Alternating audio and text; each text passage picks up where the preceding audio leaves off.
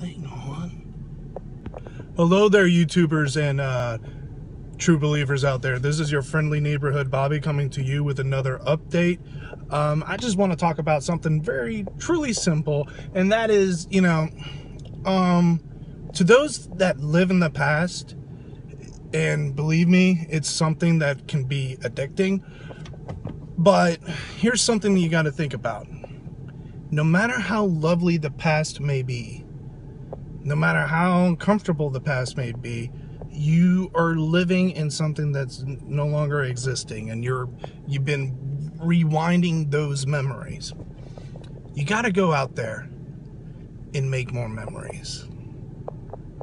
That's it. I look back on my past and I have a lot of bad memories. I have some very sad stories and everything. But sometimes, you have some good memories, and you do. And you look back and you laugh or smile, whatever. But in the end, you should really try to concentrate on making new stories. And that's what memories are, new stories, chapters in our lives. And that can help motivate you to be better. And this is a great tool for people that have depression, because for those who have depression, we tend to look back on our past a lot.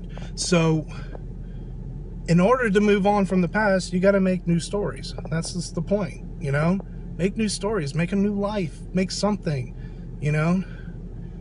and someday you'll be looking back on that and smile, and here's something for those that look back on negative things that have happened.